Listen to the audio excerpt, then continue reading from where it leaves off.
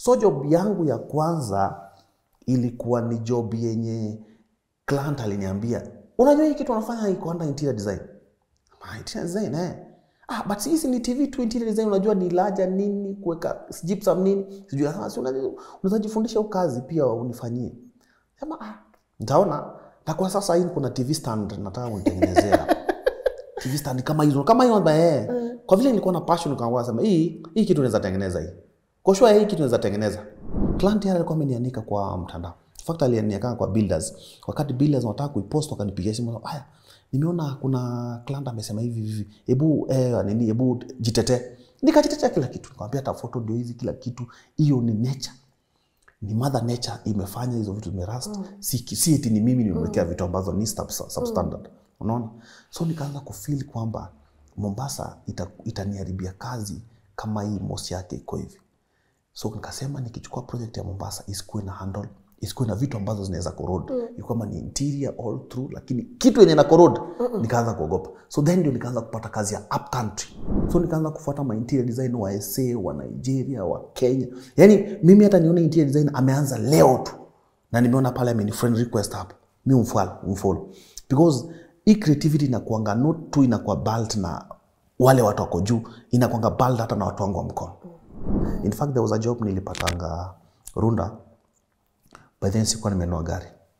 Nimeenda hiyo project ya Runda, alafu kwa gate pale soja kapika simu, kuna jamaa hapa, hebu mwambie kuja kwa kamera, akaongea hivyo. Ako na means gani? Niambia anaona ako na miguu. Cause nilikuja na bike nikashuka pale. Kama ako na miguu let him in. So ikakuwa nikamwambia soja kaniambia fika pale, piga lane 7 benda 43 enda mpaka kwa hiyo site. Ndio nikafika hiyo site, client ananiambia nishakuona. Sija kuona, nimekuona, nimekupigia research, lakini wewe umekuja hapa na boda. Na hii project yangu nataka kupatia 20 million. Will you be able to handle this man? Wow. You can't handle this man. Don't trust the process. One day your life is gonna change. Keep on believing.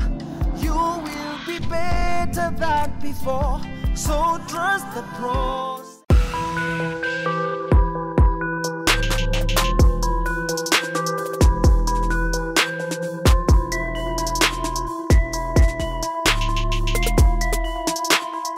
Hey guys, welcome to today's episode of Inspire Global. My name is Lynn Ngugi. Happy New Year, my people. Happy New Year. And I've said, guys, you know, we are going to be very intentional with this platform this year because we gotta grow. We have to grow together. Hakuna excuse. And that's why Inspire Global is dear to my heart, because you are able to watch someone's story and you are able to be inspired. Na utoke hapo na useme, wacha niache upuzi sasa, by the way. Let me go after my dream as well. And when I tell you my guest today has gone through it all, he has worked so many jobs. I almost lost count when he was telling me about them. When I tell you he has lost a deal simply because, a 20 million deal, simply because he did not have a car. But that was a motivation for him to be able to get out there and say, you know what, that is the past, this is the present, I'm going to push myself. When I tell you, he's one of the biggest interior designers we have in the country right now. Iyo jina ni jina kubwa sahi, kijana msafi interior. He's doing it. Look at his projects left, right and center. And this is happening right here at home with one of us who decided, ni sawa, mi sijaenda uni lakini I will not give up on my dreams. Na pia nikipata hizi jobs zingine kando kando, I'm going to do them the best way I know how. Knowing one day, my star, nyota yangu lazima itashine. And now look at him, a man doing incredible things at the heart of our country. You're about to listen to his story, guys, and you're going to be super inspired. But even before I can take you through that story, a girl has to pay a couple of bills here, but not even before I thank our official partners of this show, Kings Developers Limited. Moise and the team, you've walked the journey with us the whole of last year. You guys, you trusted our platform, and right now, even as much much as I want to tell people about your apartments, the beautiful amenities, I just want to say thank you so much for believing in LNN. So my people, continue supporting Kings Developers Limited. If you are looking for an apartment, you are looking to own a home, visit them pale Prism Towers, 5th floor. Ongea nao waambie Lynn amekutuma. They have flexible payment plans. You guys can own apartment at any place kwa sababu bei zao zinalingana na penye uko mfukoni, na pia usijisukume sana. And of course to say thank you to my incredible team. Hapa niko na Muga na Skola na Robert, asanteni sana, and even the guys who are at uko nyuma ya LNN for always making sure that we continue impacting you one story at a time. This is the part now you take your pen. Hata Joy imeniambia Lynn maliza intro sawa. This is the time you take your pen, you take your notebook, and you andika hizi lessons zenye you are about to listen to on today's episode of Inspire Global. Poleni sana, homa imeamua, lakini kazi lazima iendelee, si ndio?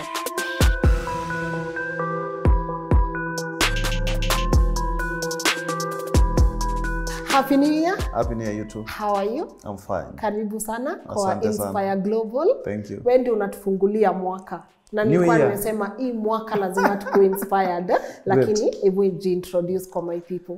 Gabriel Ongeri Mwendwa is my name. Yes. Hiyo jina ni ya Kisii. Anyway, tuache hayo. Nilizaliwa Kisii. Keroka ama? Not Keroka. Kisii town, Bosongo. Okay. The main sasa penye Simbarati anawika. All right. And nikaenda shule Jogo Primary School. Later on nikamalizia shule nyingine inaitwa Sakawa, it was a private school. Alafu from there nika qualify nikaitwa a giant school in Kisii called Cardinal Otunga High School. I know that Mosocho. So that's where I began my high school journey. Nikapiga baka form 4, kamaliza vizuri. However, sikupata opportunity ya kwenda university. I don't want to mention my grade. Come on. We are inspiring people with the truth. Sikufanikiwa kwenda university. Yeah. Na from there nikaanza kazi za vibarua. So kazi yangu ya kwanza nilikuwa nafanya nilikuwa employed kupasua kuni a certain hotel in Kisii, but they were paying me weekly. So nika graduate kutoka hapo nikaanza kufanya kazi ya ng'ombe. Yeah, there was a guy, the same guy from the hotel ndiye aliniemploy nikafanya kazi ya kumlisha ng'ombe. Though ng'ombe zilikuwa za zero grazing, si zile za kuwanda. Yeah. So from there there was shemeji yangu mwenye ameoa sister yangu mkubwa, alikuwa plumber. Okay, kabla turudi hapa kidogo, very important. Umemaliza high school. Yes, 2005. Uja graduate, Sikuenda university. Uni. Yeah. Iyo part, there are a lot of people wana struggle nayo in life. Iyo part, ulideal aje nayo kiakili? Okay, wajua Cardinal Otunga is a giant school. By then it was a giant school and hata sai. So kuto qualify kwenda university ili raise a lot of concern, because hata watu kwa village wananiambia you are in a good school but huku qualify kwenda university. Angalia sasa unaenda TVET, unataka kwenda kuna shule ndio pale GIT ndio unaenda. So mimi sikuangalia hivyo because nilikuwa na passion sana ya acting. Wazazi walikuwa wanasema? Wazazi, we were in a middle class family. Na wazazi, personally my mbuyu alifeel kwamba ali waste pesa sana. Yeah. Mbuyu alifeel kwamba ali waste pesa sana because by then we were paying a lot of money. Na unaona ilikuwa ni provincial by then. So but hata sometimes akapull my support kunipeleka college. So sikufanikiwa hata kwenda college pia after the high school. So nikaanza kufight from there. Nilikuanga napendanga drama sana. Even in high school, ukiuliza anybody mwenye alikuwa Cardinal Otunga from 202 to even 210, hakuna mtu alikuwa ananijua. Nilikuwa napenda sana drama, nilikuwa napenda sana mambo ya comedy. In fact, I tried comedy, nitaguzia hiyo part ikifika. So nika feel kwamba sahi because sijapata opportunity ya kwenda university, na a couple of my friends wenye walikuwa the same pool walienda university. So nika feel nikisleki in the village, nitawachwa. So nikaanza kufight immediately. So that's why shemeji yangu ambaye ameoa sister yangu mkubwa, he was a plumber, professional plumber. So akaniambia unaonaje hii kazi, unaweza jaribu? So akakuwa kinipeleka. Tunafanya mambo ya plumbing na kwa mtu wake wa mkono. So that was my first job. So mambo ya plumbing inakuwa nimeiva mbaya sana. Lakini sasa kwa vile do ilikuwa kidogo, sometimes tunaenda, sometimes hakuna kazi. So nikafeel ile time yenye sina hajaniita squad, naenda nafanya kazi ya mjengo. So from there nikaanza kufanya kazi ya mjengo nikakuwa so aggressive sana, nikaenda kwa foreman kwa sites zenye zilikuwa Kisii. Unaona mtu akikuwa aggressive sana hata foreman anaona wewe, ama tukiasainiwa kazi napata ninafanya na passion na faster na maliza. Ndio naambianga watu mnaweza jipata kwa rende mko watu kama wa 9 ama wa 10. Lakini usipolan unajituma, hata mwenye ako hapo juu hata waiona, utakanga tu hivi mpole na hata waijua. People love watu wenye wako na hiyo passion na aggressiveness. Sasa ikafika mahali kuna site tulikuwa nimefanya, ilikuwa kulikuwa mafundi kama 15, watu wa mkono kama watu 8. So ikawa hao watu walikuwa wataka tubangaize, yani tusifanye kazi ishe ndio tukae hiyo site for a couple of time. So ikawa mimi niko aggressive sana, fundi hata jamaa ameasainiwa mtu wa mkono watu 2, fundi 2 mtu mmoja. So ikawa mimi niko aggressive mpaka na savu wangu napata nimesimama sababu ako well satisfied, inabidi tena na savu wao wengine. So hao jamaa mkono akaniambia huyu jamaa kesho ukikuonekana kwa hiyo site hiyo tutakutandika mbaya sana, because walifeel kwamba ni threat, yani mimi niko aggressive kuwashinda na tunalipwa. By then tulikuwa tunalipwa 300 bob. So akasivyo feel hapana. So wakanipangia kwamba huyu jamaa tunamtandika sana, kesho asikuje hiyo site. Kesho yake sikuje hiyo site. Unaona, nilihofia maisha yangu, nikasema that is it. So from there nikajiunga na group fulani. There was a group yenye ilikuwa ina acting set books Kisii, kwa inaitwa New Star Productions. So that group nikajiunga na hiyo group. Hiyo group ilitokana na maboys wenye tusoma nao kadi, kakuja watu kama 5, tukasema kuna group mingi za kwa set books hapa chini, lakini sisi tulikuwa high school, tulikuwa drama, mbona tusiunde group yetu hapa? Tukakuwa na like minded guys watu 6, tukakuja on board, tuka-invite wengine, tukakuwa 14, tuka-form group inaitwa New Star Productions. So tulikuwa na perform set books all over the country. Sana tulikuwa perform Kisii, Kericho na South Nyanza sana na Kakamega.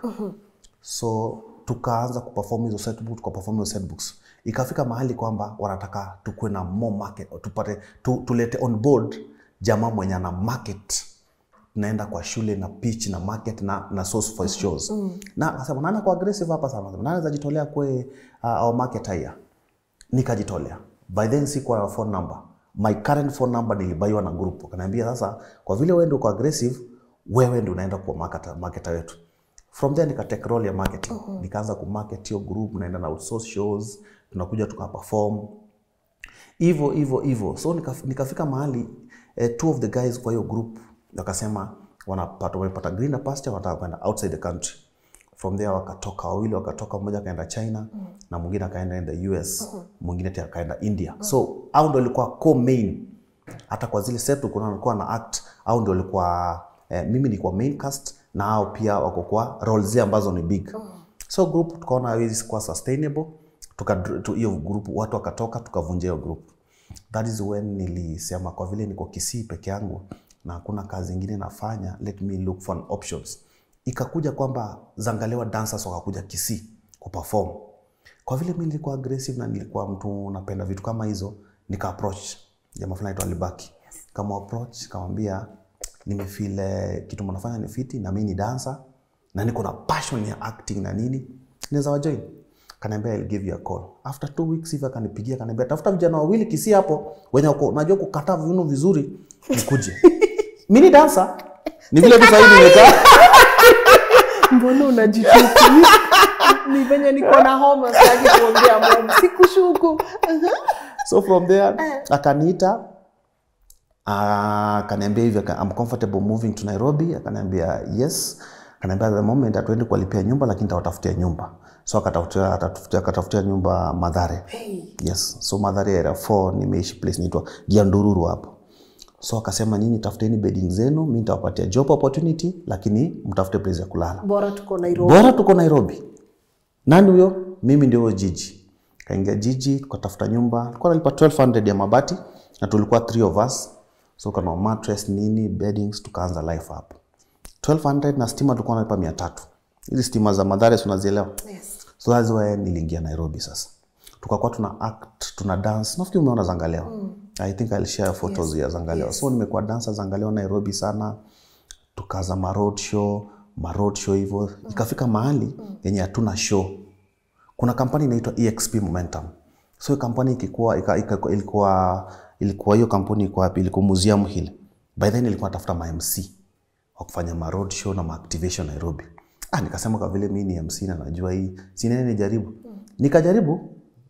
Then nikozangalewa, lakini nikajaribu EXP, nikachukuliwa. So nikakuwa MC wa hiyo kampuni wa ma road show nini. Nishafanya sana. Hata Chris Kirwa is a good friend of mine ananijua.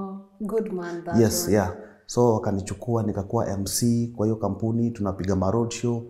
Ikafika mahali hiyo kampuni ikakuwa sometimes hatuna show, sometimes tuko na show.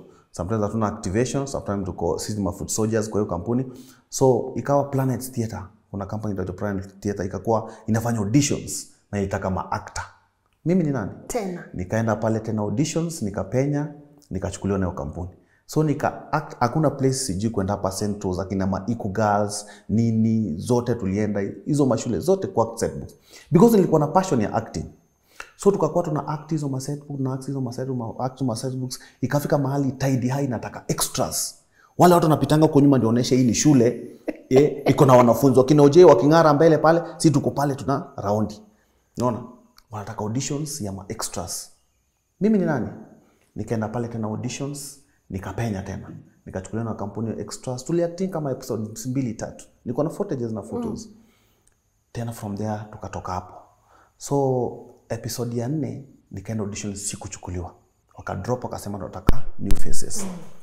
So by then kulikuwa na kampuni inaitwa Top Line Marketing iko hapa, ilikuwa nataka merchandisers. Na wakasema kuna auditions pale wanataka merchandisers. Unajua kilikuwa Nairobi uko desperate tunatafuta kazi mbaya sana. Wakasema merchandising ni kampuni ya nini? Merchandising nini? Tukapika research nikaona sawa. Tukaenda auditions. Kwa tuenda auditions pale ndio nikachukuliwa saka merchandiser. So wakaniweka kwa tier 1 supermarkets, nilikuwa natembelea Nakumatt, Naivas, tunafanya product yetu ilikuwa Nestle, ilikuwa Nestle Foods hizi za kina Milo, Nescafe, Cerac, hizo Cerevita. So nikakuwa merchandiser na wameniweka route ya Thika Road. Yes. So nikahama wapi? Mathare. Nilikuwa nimetoka Mathare, then nikahamia Isili, St. Teresa Sapo. Then from there wakati nilipata job nikasema wacha niende Thika Road penye at least niomoke kidogo. Nikahamia Kahawa Wendani. So Kahawa Wendani wakati nilihamia hapo sasa nikaanza kuwork na hiyo kampuni. So tumeingia sa marketing kabisa. Yes. So nikafanya nayo kampuni kama miaka 2-3. Ikawa hiyo kampuni inataka project manager. Nataka team leader. Kataka team leader na huyo team leader aende wapi? Mombasa. So wale watu ambao walikuwa top sana ni mimi na jamaa kama 2-3. So ikawa huyu jamaa mwenye alikuwa qualify after mimi alikuwa na watoto na wote wako kwa shule Nairobi na familia yake iko Nairobi, so ikakuwa difficult kuhamisha. Mimi familia yangu ilikuwa Kisii. So wakaniambia can you relocate to Mombasa and we'll lead team huko. Mimi nani? Kaenda interview nikapenya, that's when I relocate from Mombasa. Sikuishi Mombasa at all. So kanipatia some money niende nifanye reconnaissance, nitafute nyumba, ni move kwenda kwa sasa ku lead team ya Nestle Mombasa. Nikaenda Mombasa, that's when nilianza kuishi Mshomoroni because your place nilipata ilikuwa well off. So nikaanza ku lead your team Coast Region. So team ilikuwa Coast Region, kuna team nyingine ilikuwa Lamu, Malindi ambaye ni Kilifi sasa kwa saa hii, kuna timu ilikuwa Taita Taveta, Kilifi na Mombasa sasa. Nikaanza ku lead your team. So hapo ndo nililead your team mpaka ikafika hiyo company nika lose job. The way ni lose job ilikuwa ni marketing agency yenye ilikuwa licha ya kupatiwa docket ya Nestle ya kumanage merchandiser wana man products za Nestle, pia boss alikuwa ananipatia kazi zingine za kando zenye ziko under my docket. So ikawa nafanya hizi kazi zingine za kando zilikuwa za products za Wrigley's. So ikawa sasa kuna siku boss wamekuja Nairobi, Mombasa, kuja ile custom tu outlet tuone kazi iko wapi. Wakanipata na products za hiyo kampuni nyingine. Kuisha conflict of interest. So boss ndiye ajitetee vizuri akasema kijana mimi sijui. Mimi kazi nimempatia ni huyu kijana sijui. Akakutoka? Yes, akanitoka. The next day nilikuwa lose job. Unaona? So wakati lose job nilikuwa aggressive sana. Project manager alikuwa ananimaningi kutoka Nairobi. Yes. Ni msichana fulani alikuwa anaitwa Lynn Ngugi Net. So akaniambia hata kama umechujwa kuna makampani najua ukienda sasa hivi utapata job. Kaniambia pigia jamaa fulani hivi Insight Management A company pia wanafanya mambo na merchandising, utapenya. Nikawapigia kaniambia sasa hii hatuna job, lakini kuna Philips East Africa inatafuta ma sales rep. Inatafuta sales rep mwenye anaweza manage coast region. Unaweza kuwa interested uko fit Si already hizo kampuni zote nilikuanga na mabarua nini all through. Na unajua ukikuwa sales rep unajua game vile inaenda. Ikafika mahali kaniambia oya kuna interview imetokea hapa ya Philips inataka kuintroduce renewable energy Kenya na sasa tunatafuta mtu ambaye ataman coast region. Uko unajua ku drive? Yes. Uko fit nini? Yes. Nikaenda. Na already ile company Insight ndio ilikuwa ina managing some of the project ya Nestle. So walikuwa wanajua vizuri. So nikaenda pale interview nikapita, nikapatiwa job. Kaanza kufanya job sasa coast region under renewable energy. Tukafanya so for some time. Nikakuwa transfer kutoka hapo kuja Narok. Nikakaa Narok kidogo tena wakasema nirudi Mombasa. Nilikaa kwa hiyo sana. Sasa wakati nimerudi Mombasa tukakaa some time, hiyo kampuni ikasema their business is not doing well. They want to move their headquarter from Kenya to SA. So wakasema wataka ku drop hii ya renewable energy. Lighting inafanya fiti, health inafanya fiti, lakini energy ya solar haifanyi fiti. Unaona? So ikawa hiyo kampuni nataka ku drop. Lakini kwa vile ilikuwa tumesign contract na nini kila kitu, wakatucompensate kila kitu na tukadropiwa. Kampuni ikatoka Kenya. So by then nilikuwa napenda kuangalianga vitu. For example, nikuja kwako nione hata vile TV imemountiwa kwa some of my friends. Naona TV kama iko hivi, nasema hii TV mbona iko hivi? Mbona isimountiwe hivi? So one of my friend ambaye sasa alikuwa ni merchandiser mwenye nilikuwa na team lead, akani-invite kwake, kulikuwa na bash ya mtoto. So birthday iko kesho. Akani-invite kama leo. So nikafika kwake ile preparation. Kaniambia hata kuna mtu alikuja kanimountia TV, sijui hajamaliza hata nini. Nikipata mtu animountia TV, iko fit hivi nitafurahi sana. Anambia ulimlipa pesa ngapi? 1500. 1500 kumountia TV? Yeah. Hata kuna curtain alikuja ni nini tuliagree curtain moja 1500. Hivyo unaweza. Hii kitu ya macho nitaweza. Hii kitu ya macho nitaweza. Kama unaweza nitakupatia odo. Curtain ziko 6 na nitakupatia odo. Nasema basi. Kama kumbe hii kitu naweza hiyo. I had some money. Nikaenda nikanunua drill, nikanunua some tools, nikasema hapa inahitaji drill, inahitaji screwdriver ya star, screwdriver ya flat, nini vitu zote. Nikachukua pia screw, wall plugs, nikasema hizo zote ziko sawa. Kaenda nikamnunulia bracket tao, nikamnunulia bracket kama tao, nikamuzia 15, nikakuja akanipatia hiyo job. Nikamountia hiyo TV yake fiti. Nilikuwa split level, nikamountia hiyo curtain rod yake fiti because ni kitu yenye nilikuwa passion kwamba hii kitu sina mountiwa hivi, unafanya hivi hivyo. Bas, nikamountia, he paid me that money. Nikasema kai vile niko idol hivi kumbe hii kitu iko na do hii. Sasa sawa baada sikujua kama ni interior design. Sasa bas. Sasa from there nikasema sasa nitaanza kujibrand kama kijana msafi. Initially nilikuanga wakati nilikuwa na hiyo kampuni, nilikuwa na Philips East Africa, nilikuwa nimesema wacha nitafute side hustle. Sasa wakatafuta side hustle, wife akaniambia hiyo kampuni nataka kuregister na jina. Ngambia sijui. Lakini vile unakuanga msafi hivi. Vile unakuanga msafi hivi nini nyumba iko si utafute tu hata si ujita hata kijana msafi. Sasa that is the name. We are going with that. Nika-register kijana msafi. Nikaenda kusearch advantage hakuna mtu alikuwa na hiyo name. Already nilikuwa na majina zingine 3 wakati nilikuwa kusearch naambia kuja na majina 3 huwezi kuja na jina moja. So nikazaje na majina zingine 2 3. But hizo majina zingine 3 nikaziweka kijana msafi ilikuwa number 1, hizo majina zingine 2 3. Nikalipa pesa wakasearch kusema hata msiende mbali, kijana msafi imepatikana iko sawa, you can register this. So nika-register kijana msafi enterprises.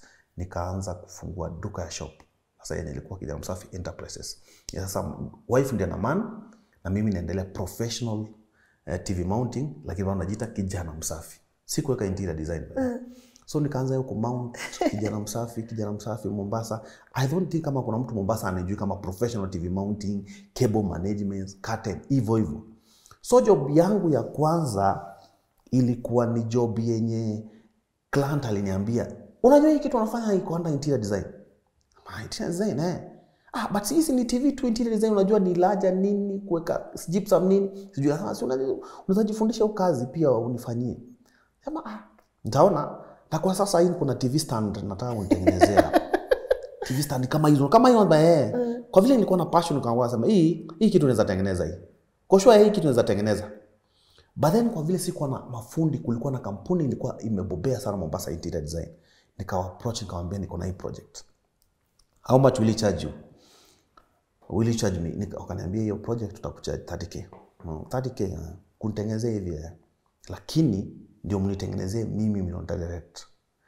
Kujini na expert wenu lakini mimi ndio direct. Sidhani kama mtadeliver hii kitu. Mimi ndio nitawa direct na niwaonyeshe kila vile mtadeliver.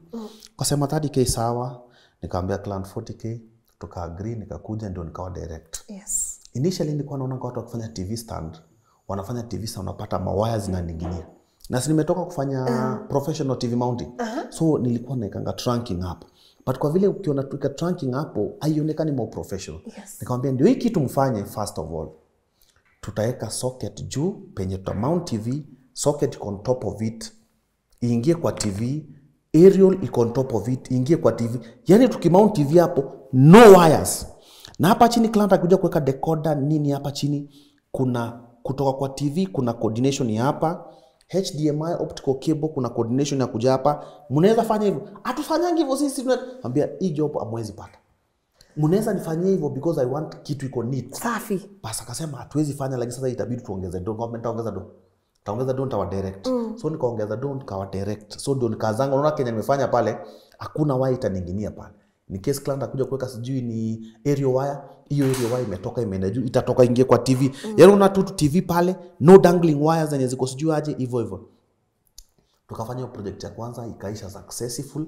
Hata mdozo hii kampuni ananiambia si unajua tufanya nkifu. Si unaikanga trunking hivi. Hii ni kitu poa. Hii ni kitu poa sana ngombe kuja ufanye kampuni na kwa job company yangu. Kwa vile nilikuwa nimeona potential na nilikuwa scout hiyo kampuni yake, nikaona afanyangi vitu the right way. Ya kwa vitu mingi nilikuwa na hii mbona hawakufanya hivi, mbona hawakufanya hivi. Nikasema wacha ni push hii brand yangu. So nikaanza kupush hiyo brand, lakini sana nilikuwa najiita kijana msafi. Sikuwa nimeanza kupush as kijana msafi interior design. Nikapata project ambayo ilikuwa ni kubwa. So that project sikuwa prepare contract. So client akaniambia nataka unifanyie kazi ya interior finishing of a house. Ilikuwa ni hiyo project ilikuwa Kwale, Taita Taveta, na client alikuwa Msomalia. So it was a mega project. Hiyo ndio project yangu ya kwanza yenye ilikuwa above $1 million plus. Unaona? Kwa vile ilikuwa ni mega project na sikuwa na capacity. Nikasema hii project capacity yangu onye haikuwa imefika hata mita. So nikasema hii project wacha ni invite someone on board mwenye ako na financial muscles ndio tu push naye. So nika invite ile company interior design yenye imebobea Mombasa. I don't want to mention it because of my staki kwa haribia brand yao. So nikamwambia niko na project na hiyo project iko worth 3.8 million. So kwa vile sina capacity, I want to partner. Mimi nitakuja kama creative, mimi ni designer, lakini mimi nitawa direct everything yetu tunafanya. So ile company ikafanya mistake, we didn't sign the contract. Tuka agree na word of mouth. Unaona? Wakati tumeagree na word of mouth ikafika mahali tuko karibu kumaliza kazi, client akakataa na almost a meter. Fanya kenye mnataka. Fanya kenye mnataka, mimi kazi yangu mimi siwataki tena, mimi fanya kenye mnataka, mtalipeka wapi? Alikuwa kidogo ni client ambaye ako ni high profile. Sasa hii ni high profile Kwale County. So tuka lose hiyo pesa na ilikuwa close kwa faida yetu, tulikuwa tugawane 50-50. Unaona? So from then nikasema hii kampani ambayo ni professional hivi haina contracts. Na mimi kwa vile ndio nimekuwa game sana ndio nisijaanza kusaidia deal kubwa deals kwa pata nazo za 50, 20, 40, 60 unaona? Hawana contract unaona? So tukaluzio business. So nikasema kwa vile sasa hakuna haja nitegemea mtu, let me go full force. Let me prepare my contracts. Let me sasa toka kijana msafi niembe kijana msafi interior design, nianze kushika kazi zangu na nianze ku-direct team yangu. By then hata nilikuwa na team wengi walikuwa Swahili wa Giriama, wengine walikuwa Wachonyi wapi. Hawakupenda sana ati nikipata kazi outside Mombasa wasema unaenda wapi kazi? Bara mwanangu haiwezi bana. Bara sisi kama ukipata Mombasa nini uko mbali mwanangu, ukipata Mombasa nini mambo yetu njoo fanya. Lakini ukienda bara asiwezi. So sikuwa nimebuild team yenye inaweza direct. Ilikuwa ile team ilikuwa nao wengi ni Waswahili na nikifanya kazi ilikuwa mostly na waman sana. Na wengi wa Swahili walikuwa Waislamu, ikifika tu mwadini tu Allahu kazi imeisha. Hata kama simiti ilikuwa imekoroga kwamba mwanangu kazi usikie mwadini unaenda kuswali sisi. So ikabidi sasa niseme because hao watu wamenisumbua sana. I want to at least to build a team that is outside Mombasa. Build a team yenye outside Mombasa wenye tunaweza agree na passion. So tukirudi nyuma kidogo, hii interior design nimejifundisha sana na passion. Research ambayo nilikuwa napiga social media, nikaanza kufuata watu ambao tayari wamebobea kwenye game, unaona? Kupiga research amefanyaje hii kitu, how better can I be able to do it, unaona? All the way. So nikaanza kujibrand kijana msafi interior design. Nikaanza kuchukua projects za Mombasa. So project za Mombasa, hiyo moja yenye Toulouse yenye contract tukua tumesign, tulikuwa tumeagree verbally. Nikasema sasa next project tunaenda kufanya lazima tuandikiane, ikabidi nitafute wakili, tuandikiane legal kwamba hii project tumeagree this amount of money, this is the deposit, kufikia hii stage utanipatia do ingine, kufikia hii stage do ingine, ndio sasa ikue legal. Nikapata project pia place inaitwa Majaoni. So this project ilikuwa tufanye entire interior design, unaona, ya entire nyumba.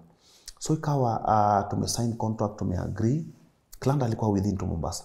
Tumeagree, tukafanya project successfully mpaka tukaimaliza. Lakini hatukuwa tumeanza kujimarket sana. But mimi nilikuwa na shoot tu na simu na post kwa YouTube. So ukiona video zangu za kitambo, hata clarity yake na picha si professional. But nilikuwa naeka tu ile ring light, nasimama pale, mimi najipiga action, nasonga nyuma, na edit baadaye, najicut, na nasonga pale na kata kamera, hivyo. Nakuja na edit na CapCut. Then nilikuwa tumia KineMaster, na edit na KineMaster na post. So hizo videos zikaanza kuenda, watu wakaanza kunitia project all through. Hii project na ambayo tufanya Mombasa nirejelee, ikawa tumetumia items ambazo haziwezi withstand rust. Unaona? Haziwezi withstand rust. Mombasa unajua kuna unyevu, kuna nini. So items kama handles zikaanza kurust, runners za drawers zikaanza kurust. Huyo customer akanianika kwa mtandao. Unaona? Akanipiga bad review pale. But nikamwambia hii project unaona Kenya tumetumia na this is Mombasa na staff clan ni msichana wa kazi alikuwa anapanguzanga sana maji ya chumvi. Panguza. Vitu zikaanza kurust, handles zikaanza kurust, runners zikaanza kurust, unaona? Nikafeel hii market ya Mombasa hata kuna tap nilikuwa nimenunua expensive sana pia ikaanza kurust. Unaona? Wakati nilifanya consultancy sana ya kuhusu hizo products, jamaa fulani akaniambia Mombasa hata uweke hata tap ya 100,000. Bado itakorode. Unaona? So kama unataka kufanya kitu successful Mombasa, tumia aluminium. Tumia kama ni tap aluminium, handle aluminium, unaona? Runners ikawa kuna aluminium. Unaona? So nikaanza kukopa nasema sasa nikifanya project nyingine tena na hii ni Mombasa zirust. So unaona? Client yale alikuwa amenianika kwa mtandao. In fact alianika kwa builders.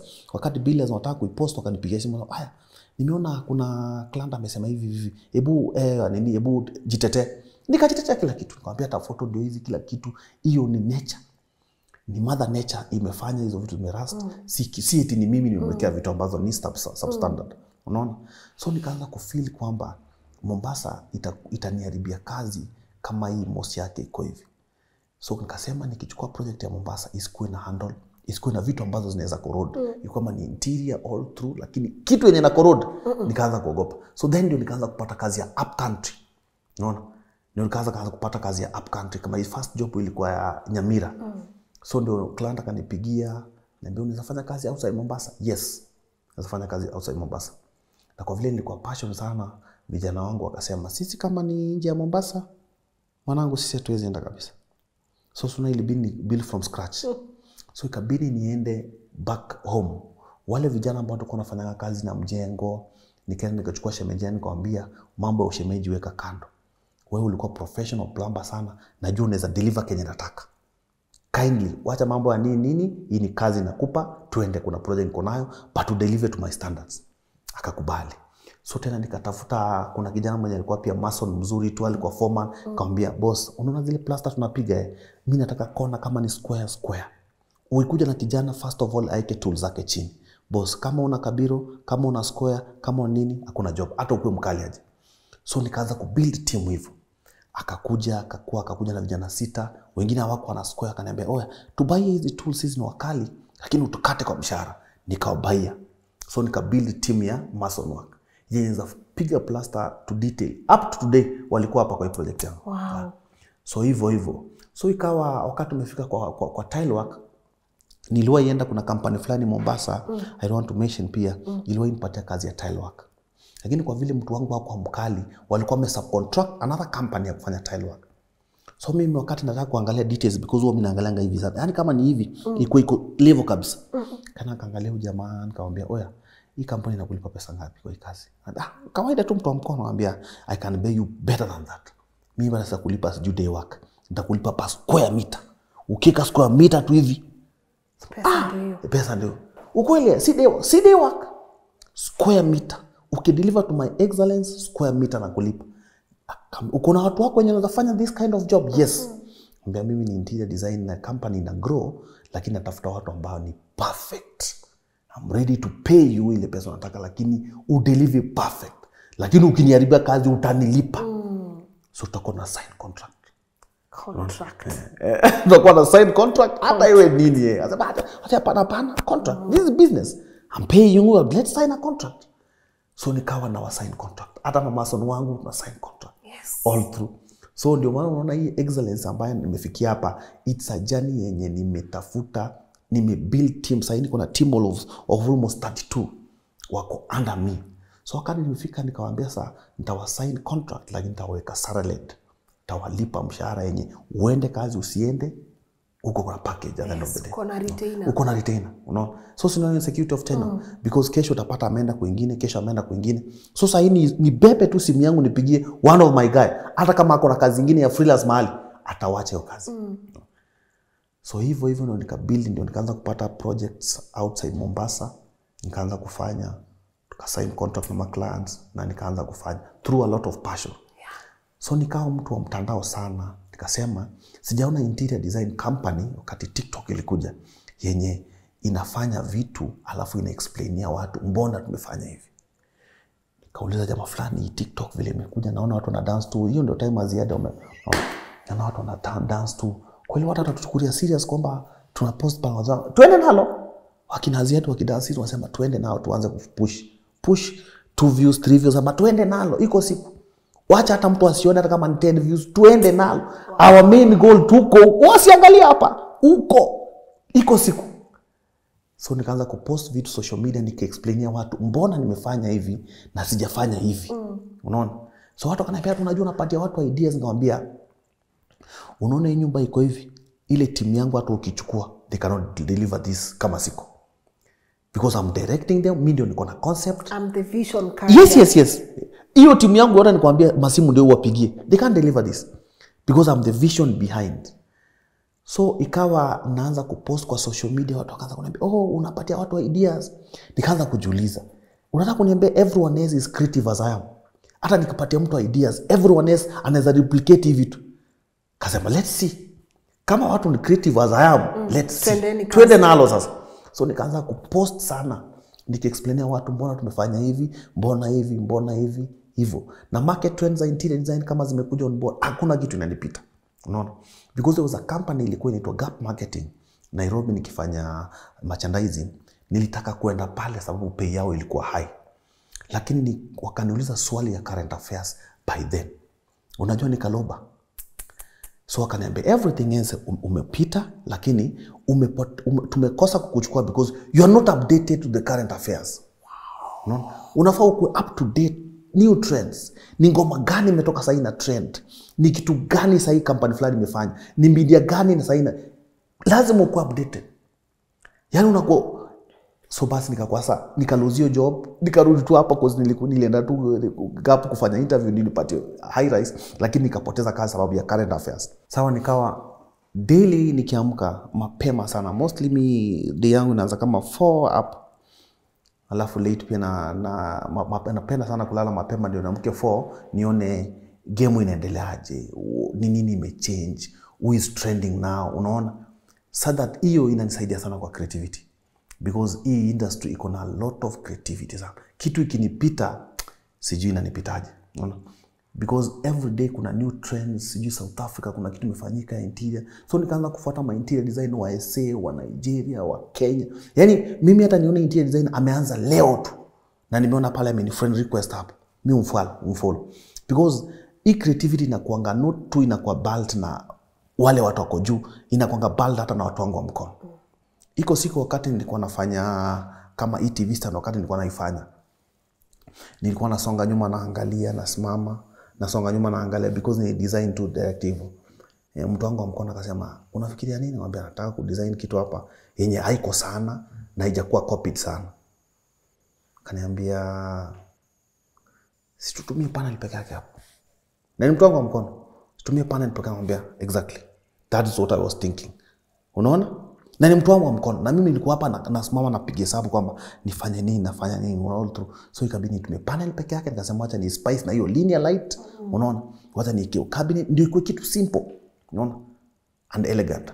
So hivyo ndio creativity yangu imekuwa bulk, na kuna mtu ambaye anafanya interior in this Kenya, in Uganda, Tanzania ambaye sijui, ambaye sifuati. Unaona? So hiyo ndio imenibuild hiyo creativity yangu all through mpaka hapa. Na ninakuanga na passion kufa kupona. Sikufanikiwa kupata papers za interior design, so architect and interior design because tuna sikuendanga high school, na by then sikuenda college, na by then nikataka kuingia, lakini wakati nilipiga research yangu na zile institution na nikaona zile packages on offer, nikafeel niko way too much. Unaona? Yani nikafeel ziko down. Niko shasonga. Nikasema sasa hata kama na fight niende kupata hii paper, ndi at least nijibrand kwamba ama CEO kijana msafi interior design, these are my papers. Clients are not going to hire me because of the papers. Client wataona what can you be able to deliver. So tangu nianze kufanya hii kazi hakuna client ameniambia kindly produce your papers, hata mmoja. Wachache sana wameniambia where are your offices, wachache sana. Unaona? Lakini kwa vile na move sahi to the next level, hizo vitu zote nataka kuziweka in line. Niweke an office, niweke team, nibilio team yangu yote sasa ikuwe niko na project manager, creative, videographer, all through, ndio sasa nikianza kumove inakuwa better. In fact there was a job nilipatanga Runda, by then sikuwa nimenunua gari. Nimeenda hiyo project ya Runda, alafu kwa gate pale soja kapika simu, "Kuna jamaa hapa, hebu mwambie kuja kwa kamera." Akaongea hivyo, "Ako na means gani?" Niambia, "Anaona ako na miguu." Kwa hiyo nilikuja na bike nikashuka pale. "Hawa ako na miguu, let him in." So ikakuwa nikamwambia soja, kaniambia, "Fika pale, piga lane 7, benda 43, enda mpaka kwa hiyo site." Ndio nikafika hiyo site, client ananiambia, "Nishakuona." Sisi sijakuona, nimekuona, nimekupigia research, lakini wewe umekuja hapa na boda. Na hii project yangu nataka kupatia 20 million. Will you be able to handle this man? Wow. You can't handle this man. Jana mtu aliniambia ni lini juzi. A friend of mine, she does good easy ad, anaitwa Olinzia. Hata mwekeni kazi yake kidogo hapo. She does deco. Na alikuwa ananipigia story venye lose job cause hakuwa na gari. Mtu alikuwa anataka kumpea job ya 7 million. Akamwambia, "Siwezi kutrust na pesa zangu." That's true. Kaniambia, "Hii pesa nikikupa, kitu ya kwanza najua naenda kununua gari." So I wish you all the best, lakini your competitors won. My competitor won that job. I don't want to mention him, but the best competitor won that job because nilimwona alianza ku update. You lost a job for not having a car? Yes, because alisema, "I don't think whether you have the capacity." Ilikuwa ni passionate, mega passionate. Do you think that's a good thing though? Kunyima mtu kazi kuzana gari. Sasa naona uko na gari, but unaweza, what do you think? I don't think kama alikuwa genuine because alinijudge vile nilikam. Alinijudge vile nilikam, lakini kamwambia yenyewe, hata kama umenijudge vile nimekuja, ipo siku. Sina gari sasa, lakini mimi ni mtu big sana. Unaona? So huyo client alikuja kwa best yangu, but the competitor delivered excellence. Hata na posting sana naona. So hiyo nilifikiri kwangu alinijudge vile niliapia because nilikuja tu na bike. Na bike iwezi ingia Runda, aliambiwa huko nje, nikaingia na miguu. So wakati ni all through na mtake through, ambia ideas zako ni fiti. Uko fiti kama nimekuwa hata vile umepicha hapo uko fiti. Lakini I don't think whether you have the capacity to handle 20 million, no? Because our project ilikuwa na range up almost 26, 27, 28, and you can bargain. So nika lose your job. So hiyo kitu kaniuma sana. So wakati nilikuwa nafanya savings zangu na nini, nilikuwa na work hard sana nikisema napanya piga research nipate gari yenye inaweza ni raise status. Because mtu akikuona tu sijui vile niko hivyo anaona jamaa kule anaweza. Unaona? Lakini angalia what I can be able to deliver. Yes. So hiyo pia ni setback moja nilipata sana. But ikakumotivate. But ikani motivate sana. Ili ni motivate sana. Ili ni hiyo ili ni motivate sana sana. Ndio ni kwa hiyo gari nilikuwa nasema this is what I'm going for. In fact I nilikuwa ta V8 kwa nikasema okay, Kinyashinski one. Hiyo patu wendaje? Kabla nijenge na V8 baba. You know? So ina come through. Kinyashinski ina come through. But ikakumotivate. Ikani motivate. Kwanza Nyashinski ni Mkisii, hata najua baka kwao. Na mimi ni Mkisii. So despite the fact that watu wanatujudge kwamba Embaramamba. Sasa hata watu itu Mogaka tena. Wanaita Embaramamba. Kina wajui Nyashinski ni Mkisii. Embaramamba was just chilling. Hawajui KRG the Don ni Mkisii. Alikuwa na chini na skati yake pale bro. Yeah. So, but kuna hiyo mse anaweza fanya kitu but anakulead to your blessing. Yes. Mtu anaweza kunyima job juu ya hii but ajui ana add fuel yako ya kukuwa motivated. Ukaangusha gari yako pia. Nikaona acha niangushe at least ndio inipatie hiyo mileage na because yana hiyo image. Your image ni key sana. That's why hata nikifanya kwa mtandao wanajibrand sana.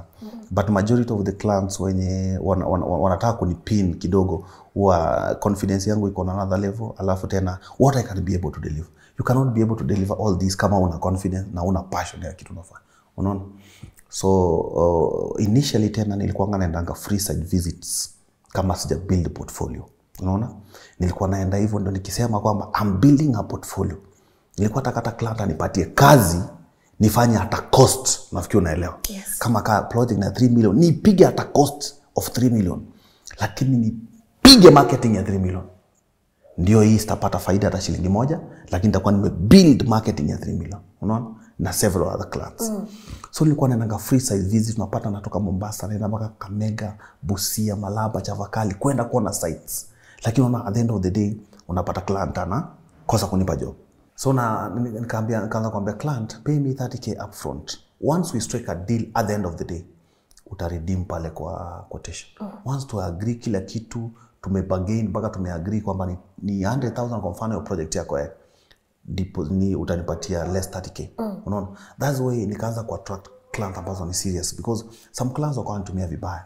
Kama kuna project niliendanga ilikuwa ni Eldoret ndani kidogo. Hiyo constituency inaitwaje? Anyway, imepotea. Ilikuwa ni Eldoret. Akaenda pale free of charge. Ninaga free because nilisikia aliongea unajua client kizungu mingi. Yes. Nikaona huyu client kweli ni serious. Wacha niende. Free of charge nikatafuta my own means, travel all the way, kafika late Eldoret, katafuta place nikadoze, kisha nikaenda site, unaona. So huyu client nikampatia ideas. Kwa sababu huwezi niita kwa nyumba yako, nikue bubu, ni nyamanze tu. Definitely nitaanza kupoint hapa. Yaani nitaziona tu because nimekuwa kwa industry, naelewa game, naanza kupoint hapa naweza kama hapa, unaona. Nikampatia hizo ideas zote, akaniambia nitakupigia simu. Do you know haikumaliza hata miezi 2 niliona a competitor interior design amefanyia project na ideas zangu zote. Yeah.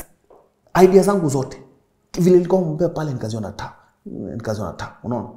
So nikafeel kwamba client ameniuse vibaya, but sasa nikasema it's okay. Nikaacha. So nikaanza kusema sasa let me attract serious clients because there is a lot of information kwa interior watu hawajui, because this is my area of specialization. Mtu akiniita definitely nitamadvise. Na nikifanya kitu for free itakuwaje?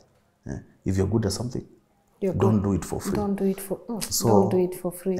So nikasema hivyo mpaka sasa penye nimefikia hapa. This is mega, and I know this is just one of your projects. One of. By the way, wase wanafaa wajue ulini keep pending from November. Imagine. Because of how busy I was very busy. Meaning, yani job umezipata, yani God amecheza kaa yeye, and you are still here. Every day you are keeping yourself up to, you know, unajibring up to speed na zile vitu zenye zina happen in the world. But ukijenga biashara kifamilia na kimwanaume uko aje? Because sometimes job inakuanga poa, then kuna parts of our lives zina uko aje sasa? At the moment kifamilia kidogo wadent kidogo because hata nikicalculate the number of times naenda Mombasa ni kidogo, kiata familia kidogo umesema utupendi. but nawaambia we are building wealth, generational wealth for the better tomorrow. Why is that important? It is important sababu ya why am I looking for money? Just imagine nilikuwa naambia one of my friend vile nafanyia watu hivi. I've never shared my home. Sijawahi share my own home. Imagine nimefanya nini huko. So this is one way to inspire watu, despite the fact that company family ndio we are looking for money. We need better for our family. Yes. I need nikifanyia watu kazi pia mimi nipate pay at the end of the day, so I can be able to build generational wealth whereby my family yangu ikikuwa kama niko incapacitated, they can be able to continue. Yes, na legacy. Na legacy. Na already nimeinspire vijana ambaye na nimeinspire na nimejenga vijana ambaye saina train na wafundisha wamefungua kampani zao that wenye wamekuwa inspired na so mostly wananitanga baba ndio baba yetu. Unaona? Because kama siwezi naacha watu wengi, hii akili yote niko nayo na hii creativity yote itago into the drain. Because sasa kama mtu hawezi kuja ni mu-inspire that way, inakuwa difficult because napatanga calls mingi sana kutoka JKUAT ma students wa interior design wakiniambia hata niende pale ni wa motivate, lakini sitaki kwenda that direction sana because wajua nikiwa motivate niwaambie kwamba si kupata barua ya related course hata institution itafeel aje. This guy is telling people that you can do it. You don't need papers. Watoto wataacha shule. So nikamwambia ndio ndawa motivate, lakini ati kukuja kunini kupiga public speaking pale hapana. Yeah, outside sawa, kama mnataka tacho sawa. Lakini na pia breakthrough za watu ni different. Yes. Your breakthrough ni different. Yes. Na yao there someone lazima ata need hizo papers. Yes. Yes. Path yangu si not necessarily itakuwa path yako. Kila mtu akona different destination, different path, na pia inategemea passion yenye uko nao. Good. I want to tackle on a couple of things. Sikuwa nataka kuinterrupt story yako, but ukisema ulikuwa na act set books, hata planets nimeact. Nimeact hapo Poshia Stockman vibaya sana na Maimuna na hizo vitu zingine. And there is a point nilikuwa najiuliza in life, hizi vitu zote nafanya ni za nini? Zitaenda hapo wapi? Na kuna wasee sahi mtu anaweza kuwa na watch hii, anapika kitchen, maybe hata hapa kuna tuktuk inabeba mchanga hapa nje, kuna msee mwingine ni watchi, kuna msee mwingine ni accountant pahali, na wana feel yes hii job naifanya but si passion yangu, but nimekam kurealize hizo vitu pia ni muhimu. Because nikikuangalia you've worked more than 10 jobs. Yes. To end up here. Hizo jobs zote zimekusaidia na nini? Hiyo experience imekusaidia aje? Most of the time kuna watu walikuwa wananifuata initially hata nikiwa kwa hizo job. Na hizi job nimefanya zote, sijui acting, theater na nini, zimeni-inspire sana kwa creativity. Unajua kuna sai mimi nilikuwa na act Basanio. Kuna siku nilikuwa kwa stage nikapoteza lines. Sasa hiyo creativity ya art itself ikafanya nikajitoka hiyo ngori. Wale wanafunzi walikuwa na Merchant of Venice hapo wanafuata line by line. Unaona? Nika confuse na comedy kidogo, kitambo acheka wamalize nimeruka nimepata line tumeflow. Yes. So hizo jobs zilinisaidia sana kubuild confidence, kubuild creativity na kuweza kuinteract na watu because tulikuwa na work na cast, wengine hawana lines, inabidi wapatie cue ndio wapate. Unaona? So hizo job mimi nasema yani zilinisaidia kufa kupona. Ziheshimu. Yes, zilibuild me more sana sababu unaona nilijua Nairobi, nitajua kuna kama mashule za kina Tumutumu tumeact, kina Tengecha Gas, unaona. So zilinisaidia kuexplore even Kenya. Hata sasa kila ananiambia unajua mahali fulani unaona iko ngombe iko unajua hata iko boss najua. So unaona inanisaidia kwamba fika hapa enda baka hapa, fika Meru enda baka Rare, ilifanya ni tembea Kenya, nione vitu Kenya, alafu from there zi build creativity. Unajua wakati exposure ilinisaidia sana because niliona vitu tofauti. Unaona wewe sasa kama ukiwa unaishi tu hapa peke yake, utakuwa unajua hii ndio roof. Hii roof ni kali. Kuja Mombasa, ujaenda Nyeri, ujaenda Murang'a, ujaenda wapi. So hiyo ilipanua sana creativity wakati nikuja interior design. Hata napiga sema, kuna nyumba fulani iliendanga mahali fulani. Kile roof ile, I'm going to do that. Unaona? Na pia zikanisaidia kwenda kuja Nairobi. Singe kuja Nairobi. Halafu wale watu wanakaanga, kuna mtu sahi ana watch maybe na amesumbua wazazi, alimaliza form 4 lakini mind yake iko lazima niingie uni. Yani unaona nika usipoingie hiyo uni unajidharau ama unajishukisha kidogo. Ungetaka kuambia nini? Wajua university station kubwa ya kwenda big institution kama hizo ni kukufungua mind. Si kukuprepare for the job market. Ni kukupanua ubongo. Ujuende pale kwanza ufanye writing kidogo, usumbuane na watu wa web designing pale, muinteract na different wanafunzi tofauti ndio wakupanua akili. You see things in a different way. Unajua the way nilikuwa high school si the same way nilikuwa wakati nilianza acting. Ilikuwa imenipanua akili, nikaona vitu from a different perspective.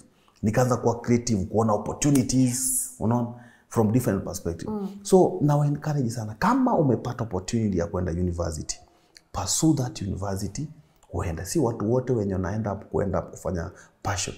Hata jamaa mwenye anafanya videography amesomea hiyo course. Unaona? Alikuwa Mascom. Hata kijana mwenye ananifanyia architectural website design, ni jamaa mwenye akoje kwa amesomea hiyo nini. Unaona? So kuna watu ambao wata end up kwa hiyo field, unaona? Alafu build passion as they grow, because pesa ndio inakumotivate. Na kuna wenye wataenda watu kama sisi wenye tulibuild our capacity through passion na consistency. So mimi na encourage sana, kama umepata opportunity, wacha kusema ati kijana msafi akwenda, ujaribu, utapiga kichwa kuanguka chini. Unaona, ile passion na ile kupush. Unafikiri mara ngapi nimefail ndio nimefika hapa? Unafikiri client alikuwa amenianika mara kwanza, sasa hivi best yangu basi ananifuata basi. Unaona, na honesty. Because hizi kazi zote ukifanya, for example, unapata vijana wa saa hii wanataka kijana msafi anaendesha gari kubwa, hata sisi tuendeshe hivyo. Kijana msafi yule ana dress hivyo, pia si tu dress hivyo. Unaona, inakuwa expensive sana. Mtu anaona kwamba anataka kuruka step ya kwanza. Huwezi ruka class 1 uko class 6 uko class 8. It is as baby steps. Hizi baby steps nimeme kidogo ndio zimenibuildia hivi. Na ile creativity. Hakuna ngamba sijui nikisikia kuna sijui KCC, kuna conference sijui ya builders sikosangi. Sijui nisikia kuna show fulani sijui creative terrace, hata ile crazy Kenani ilikuwa. Because creativity inakuwa ball from all over. Hata ile setup na prop yenye wamepiga pale, mimi ufikiria aje, jamaa alifikiria aje kuweka ile deco ya background huko aje. Ningekuwa interior design, ningepata opportunity, ningefanya different aje. Unaona? So vitu kama hizo sikosi, because there was ni build, sijui kuna builders zinafunguliwa Karen. Nilikuwa huko wakati kilonchiwa, nione vitu tofauti wamefanyaje. Unaona, kupanua akili. So vijana wetu wanataka kukaa tu wasema nishike mkono. What?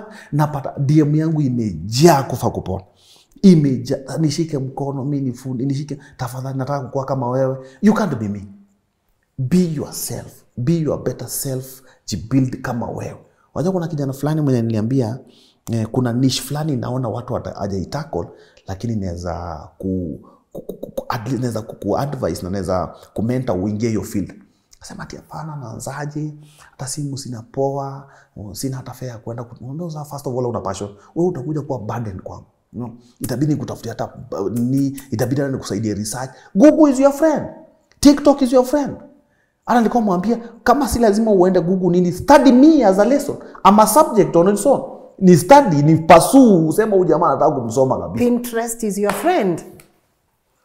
Unajua kuna client ananiambia nimeona picha yako Pinterest, nikamwambia nafurahia hivyo. Because kuna watu watacopy hapa na paste kwa Pinterest. Lakini kwa vile nimeona watu wameenda Pinterest sana tu, pia mimi niko na account Pinterest. Yes. So kuna vitu uko ndani ya Pinterest. Uko Pinterest.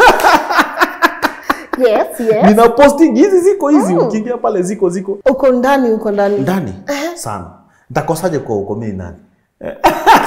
Bring yourself up to speed. Yes. Every day you have to be able to bring yourself up to speed. Yes. Unajua lazima nini? Nijibrief. Yes. Singoji state sijui nibriefiwe kama prezo. Lazima nijibrief. Nini imehappen? Nini imefanya? Unajua kuna mtu sasa unaweza tu uliona kitu ilifanyika Mlamu, ajui kama Mlamu alipata accident. Unaona? Hiyo ni mtu mwenye yuko Kenya anafaa pigwe viboko vibaya. Kwa hii creative industry inafaa ukue up to date. Ni nini imefanyika creative, ni nini which is the incoming show, kuna kushusha nyavu hapo watu wanaenda. Yaani lazima hizo vitu hazinipiti kabisa. Unaona? Leo nani amepost nini hivyo, acha niende niangalie nini. So nafuata kazi zangu chini ya maji. Nashukuru mimi nashukuru. Lazima because creativity inakuwa built that way. Si tunaamka tu mara moja tu. And sometimes people don't think interior design is part of creativity. Watu wanafikiri hivyo. Unafikiri hii ni kama ni play. Najua play imeanzia wapi, najua nitaimalizia wapi. So Si eti ni kitu ati na ni kitu ni kama ni movie. Kuna mtu ataingilia hapa, kuna nini inahitaji prop. So interior design iko that. Huwezi kuwa na mind iko creative hivyo utapitwa sana. Sana. Haya, what is the greatest tulikuwa tunaongea I think before tuanze. Msee anaweza jenga nyumba like I feel like interior huanga imeignoriwa. Msee anadhani nyumba ni nje. Ndani ukimkuotia anasema hiyo ndio pesa nilitumia kujenga, nitumie tena. Interior. What is the greatest assumption watu who make kuhusu interior design, na ungeadvise aje sahi watu wenye maybe msee ako pahali anajenga ama amenunua apartment anataka kuweka interior, ungewaambia aje? I think umefanya vizuri umekuja kwa hiyo topic. Kuna client alikuwa anataka kuchorewa nyumba na architect. Mwambie sasa nataka wewe ukuje on board wa assist huyo architect vile una envision aje hiyo nyumba at the end of the day. Wajua architect na makaratasi zake mingi na kizungu yake mingi tulikosa kuelewana because mimi nilikuwa naangalia vitu on a practical way. Yeye alikuwa anaingisha masomo mingi sana ndani. So nikamwambia client wacha architect akuchoree. Akisha kuchorea kama mmeagree superstructure ajenge superstructure, aeke roof asonge kando, ni kuja on board.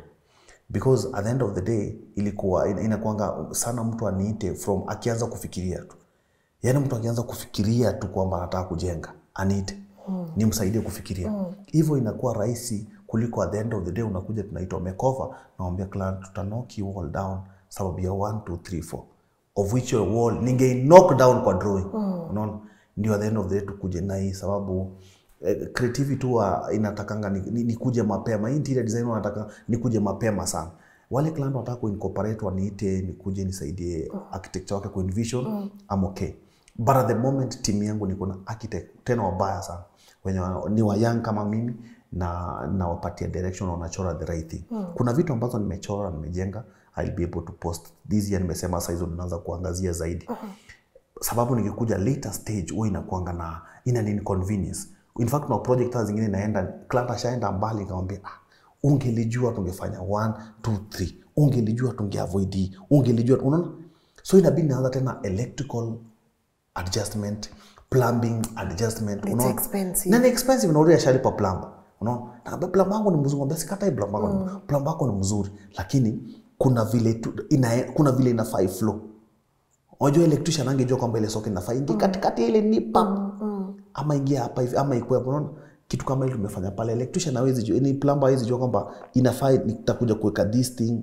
Yeye anapiga tu akijua ni normal hand wash basin zile za mtaani. So stage yenye client anafaa nite sana sasa hivi hata kabla hajaanza kufikiria. Hapo ndamsaidia kufikiria vibaya because yes bas hiyo conception. Because sahi kuna idea mingi zimekuja, this traditional way of roofing sahi zimechange, tumeenda kwa flat roof, unaona. So na hizo client wengi hawana information, unaona. Sahi client akitaka kutafuta kwa mtandao hata ndio watu wamepost lakini hana information kwamba ndio deliver hii ni cheap affordable house ama ni expensive ama what have you missed, unaona. So hapo sasa ndio nataka kufocus this year at least kuchanua client sana kwamba this is kuna precursors zimekuja sahi. Hii ina save cost to what level. Ukifanya hivyo una save to what level, ukituita mapema una save to what level, hivyo. Yeah. Ni job iko na profit. Yes of course, iko na margins vizuri, iko na profits. At the end of the day kama umejipanga na umepiga financial management yako fiti, account yako itakuwa fiti. Yes. Mungu anasaidia. Mungu anasaidia. Lakini lazima sahi ufuate vitu kama contract, strategy. Hizo vitu zote lazima sasa incorporate kwa biashara yako. Yes. Okay. Haya. What would you say ni the 3 greatest lessons umelearn kwa job yako ama 3 greatest advice unaweza patia mtu yoyote ana watch? Ile kitu ambaye nimelearn kwa hii kazi yangu sana mpaka nimefika hapa, kitu the greatest thing ambaye imenisaidia ni extreme consistency. Extreme consistency. Usikue leo kesho umechoka. Mbona unachoka? Alafu kitu kingine pia ni kuchanua clients through marketing. If you cannot be able to tell the world what you are capable of, nana ungenijua wapi? Ungenijua, unaona? Hiyo marketing na at the same time passion. Kama una passion kwa game wewe songa kando. Songa. Because kama hiyo passion pekee ndio imenifikisha hapa, nikiongeza na hizo vitu mbili na discipline, ungekuwa umefika hapa. The same time pia financial management inasaidia kidogo, because mimi nimeona interior designer mwenye anakuwa excited na million. Mtu akipatiwa alikuwa amequote sijui project sijui client ama mpate pesa, anakuwa excited. Ana financial management, hawezi jua kama anaweza manage aje hii pesa itoke hapa. Anatoa hii pesa, unapata for example ile ya project 1 alikula akamaliza, anatoa hii pesa akimaliza hii project na akimaliza hii project. Unaona? The same clients ambao wamenibuild wenye sahi client akiuliza kwa mtandao, I'm looking for a professional interior designer, kindly tag one, I'm reading the comments. Watu wananitag 1000 wenye hata sijui. So they have been seeing what I'm capable of and all through. So tunaona kama sio consistency niko hapo. From 2 views to thousands of views. Waambie na discipline pia lazima msea kuwe na ile discipline. Haya, lessons 2 umelana. Lessons 2 nimelana kwa hii game ni kwamba trust, not all clients should trust. Kama si contract ningekuwa client wengine wamenitandika 3 bila. Kama hizo contracts zenye na sign na tuna agree, client wako amenipiga sana. Kitu kingine tena ni speed. Among interior designer wote mimi nakuanga na speed. Hii project nimedeliver na 2 months. Na nilikuwa nataka hata nipige 1.5 months. Unaona? So kulikuwa na speed and accuracy. Because ndio utapata kuna mtu anaweza deliver this lakini a deliver in 6 months. My best ule mwenye na look upon ange deliver na, nilimuuliza akaniambia yeye ange deliver na 6 months. So your speed and accuracy inanipatia upper hand, because kama nimedeliver na 2 months na nilichelewa sana. Unaona? Hata nilikuwa nataka kuipiga 1.5 month, nimeua, nimeenda project nyingine next. Na capacity building, sasa nimebuild capacity whereby nina uwezo wa kuhold 4 project at a go. The 5th one sikui na tamaa. Kama tumeagree hapa kwamba this project tumesha agree na tumeseal deal, project nyingine inipigie simu kesho kuna 20 million na tumeseal deal, never ever. Acha tamaa. Siwezi. Yani tumeseal deal na huyo alafu mtu anapepa alafu sijui niruke nianze ile nianze hii. Haiwezekani kabisa. So ni discipline hiyo. Na tamaa. Si tuone sasa kuna pesa mingi huko, atuache ukuje hapa. Never ever. Unataka kuacha legacy gani? Nataka kuacha legacy kwamba you can move from grass to grace.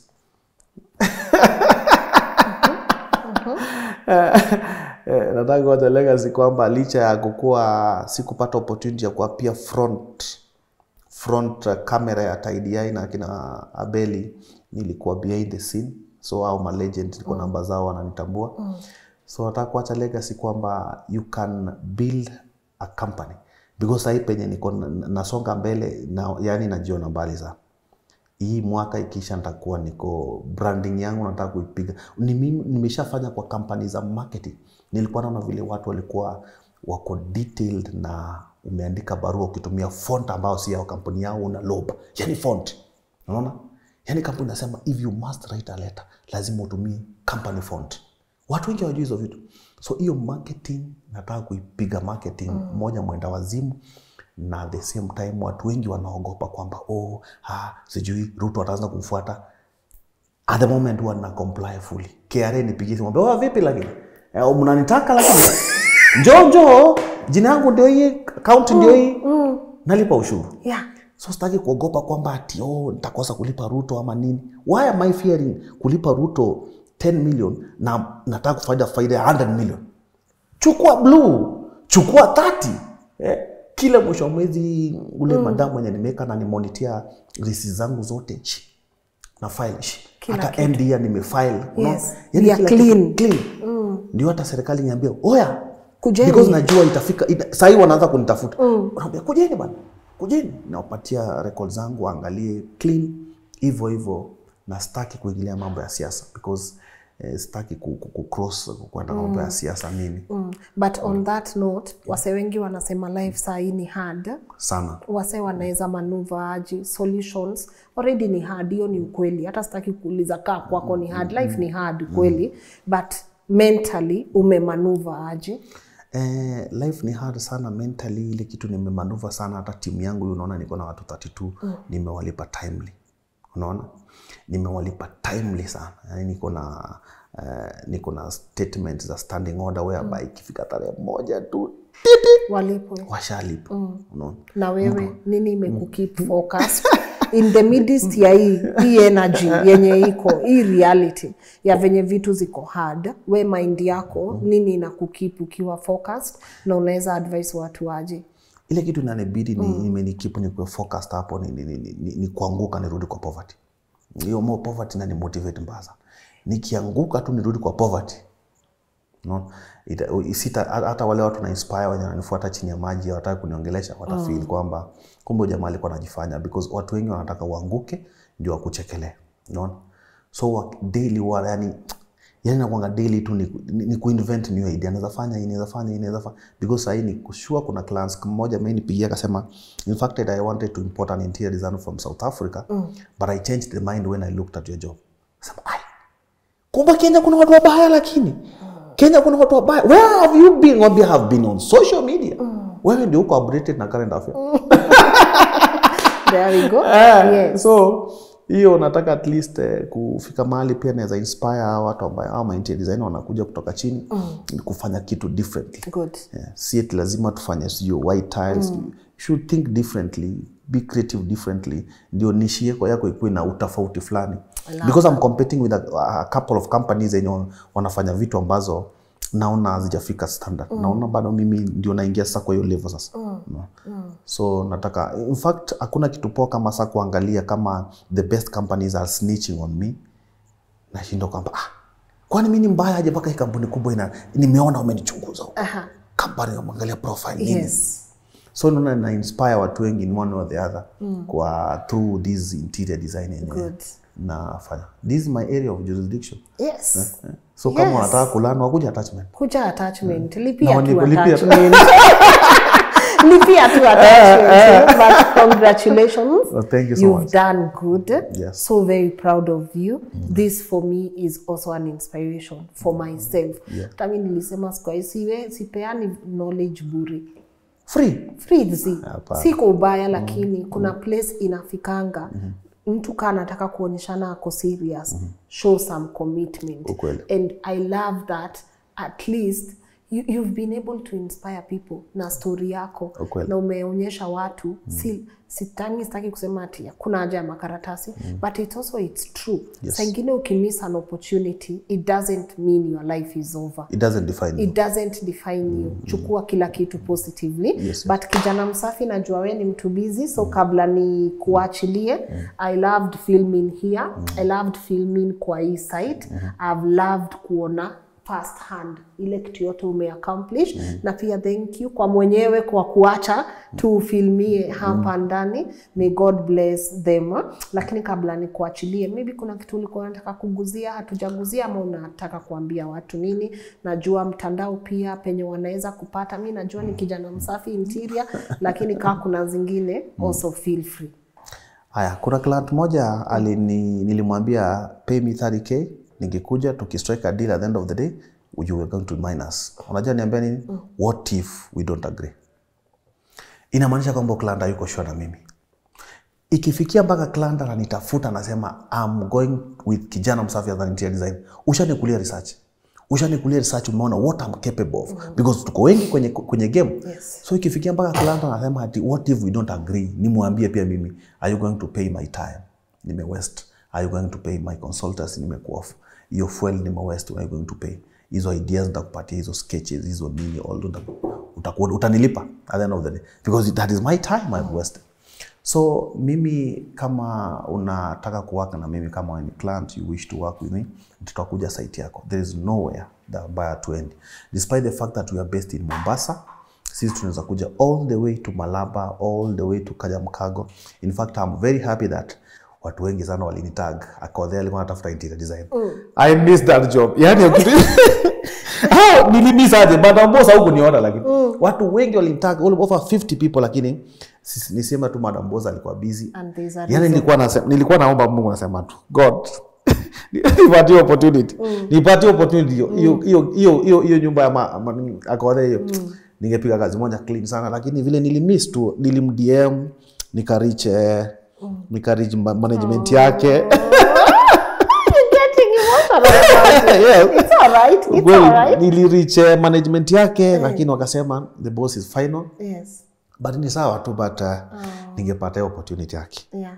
More are coming and greater ones. You know? More are coming. Ningepiga. Sijui bora kwa emotional, but ni sawa, ningepata opportunity. Nilikuwa nimepa suyo jomba. Shida kukua emotional, like it's all right. And you know, more will come. More will come. Na hopefully more will come, and I will be able to deliver. I know it's the best. Madam Boss, and obviously it's a but. Hey, watu wengi sana walinitag. Look at it this way. What if she ends up building another mansion? Amia. What if she ends up coming up with something else, right? Ukweli. You get what I mean? Yes, you get what I mean? Yes. And if it's not yours, it's not yours. And if it's yours, it will find you. Yes. Sini ukweli? Definitely. All right, go on. Nishapata high profile client wenye wameni approach wa the government of Kenya. So I'm hopefully that na take a good move, niko na lawyer na everything. Hopefully that we strike a deal. Hata mmoja kunanipata mwenye ni high profile sana akasema nitakumarket. Akasema no, despite the fact that utani market, I'm going to spend money to deliver your house. Ni palace kubwa sana. Lakini tuka-agree kwamba not about marketing, but ndio tuta-agree ufanyie kazi, lakini pia usimame mbele ya kamera useme kijana msafi, interior design. Mambo, this is the guy who did his house. Yes. So ile kitu niza encourage wale client ambao watakuwa kwa mimi. Mimi mtu niko extremely passionate na hii kazi. Nina mind sana details. Nafikiri Ngugi yako hapa ataangalia, hata kama atapata makosa nitafurahia sana, because nafurahia kuona makosa sana. Sababu mimi mwenyewe before hata nini hapa nilikuwa tayari go to every detail to make sure imetoka kitu clean and presentable. At the end of the day ndio niweze ku appeal to the international community.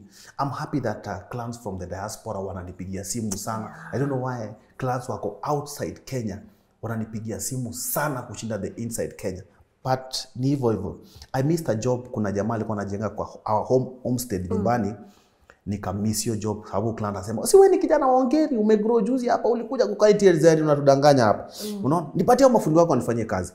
Nikajua kwamba a prophet is never accepted in his own hometown, lakini itafika mahali penye nitajulikana better na kampani yangu itajulikana, ndio tuweze kufanya kazi all through. We are capable of taking a project from the architecture, from the concept development. Tunaweza build your concept, tunaweza build your architectural drawing, to build sketches. Now the way we do it's different sana. Hii mwaka nilikuwa sema we want to do it that way. Ndio wale architect wenye wako kwa game wajifundishe kwamba you can still be able kupatia. Unajua architecture yangu kuambia, "Oya, hebu nipatie 3 floor plan, ni choose ni wawili ama mmoja Kenya hii." Watasema lipia. But mimi niko na capacity whereby I can be able to give you 3 floor plans. Uweze kuchagua the best na ni ku advise where we going for this.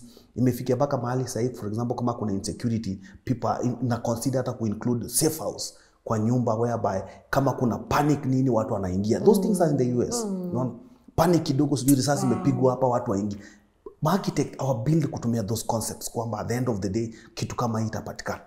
At the end of the day hii nyumba itahitaji CCTV. Client hakuniambia kwamba anataka CCTV, but ni incorporate kwa system. So whoever mwenye anaenda kufanya CCTV nyumba, yani ata flow kila kitu nimeweka yetu ni kufanya tu shi alipwe.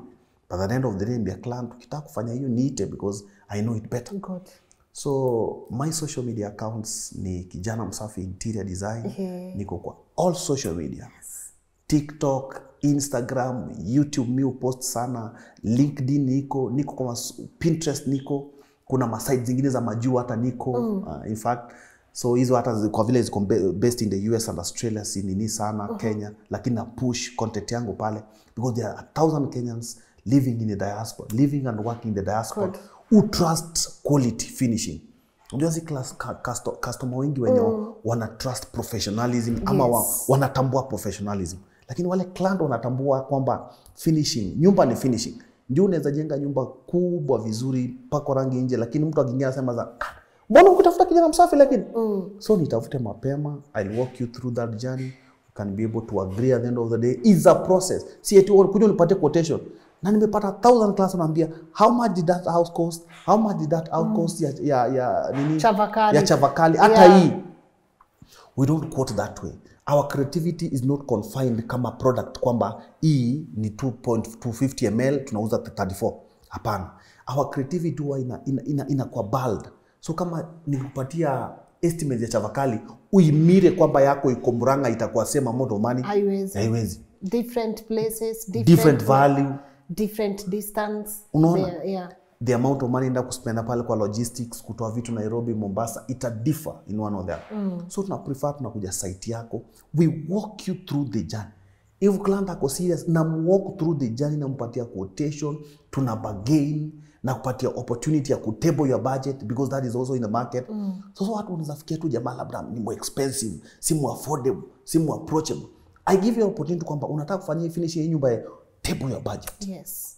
Table your budget, I can be able to advise kwamba hapa tutamisi hii, lakini tutafanya hii, tutamisi, tutafanya hii. I've told you that nilienda kwa project nyingine mahali, ni Mashonate client amejenga almost na 10M, anambia ako na budget ya 3M. Kama iko low, but we can be able to do something with this. Unaona? Yes. So one step leads to another. We also do project in phases. Kuna project tumefanya phase 1, phase 2. Na hatuja post, tunangoja tuende grand living ndio to post.